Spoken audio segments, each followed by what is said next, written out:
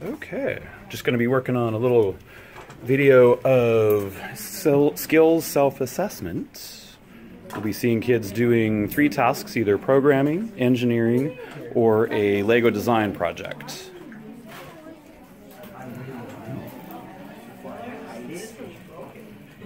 Oh my gosh. We have kids working on their Lego design, using Lego Digital Designer to design a balloon car as part of their skills assessment.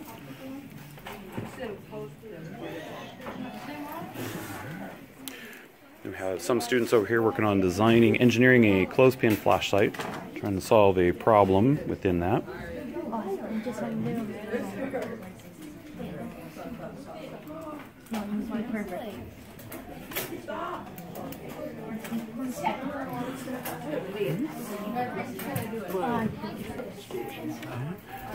We have a few more kids working on that clothespin flashlight. Looks like they've found a video to help them solve their problems or figure it out.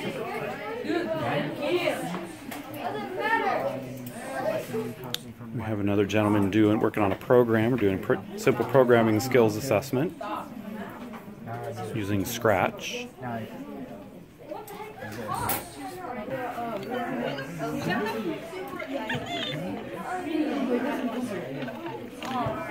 A couple other gentlemen looking at trying to solve the problem with their flashlights as part of the engineering task.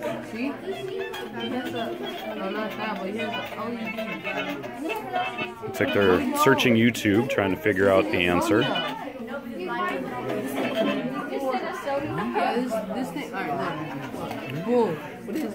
Looks like we have a couple other people working on the flashlight as well. Go ahead.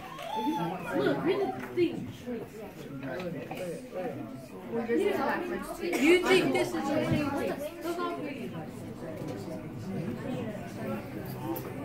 The kids working on the skills assessment, engineering part of things with the flashlight. What side is supposed to be plus or the minus? Gentleman here getting some, looks like he's found a video to help him with that.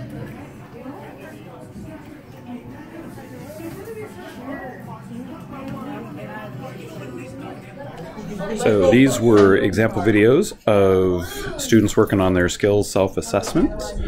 Hope you enjoyed.